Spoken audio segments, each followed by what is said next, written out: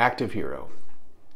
You're going to have your knees shoulder width apart, holding a band for assistance in this exercise, and lowering yourself down through the strength of your hips and glutes.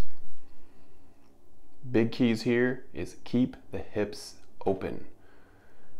You're going to resist gravity as you come down. Use the band as accommodating resistance, but fighting gravity through the squeeze of the glutes and the opening of the hips and the hip flexors can build some fantastic strength and mobility on the front of the thigh and the posterior.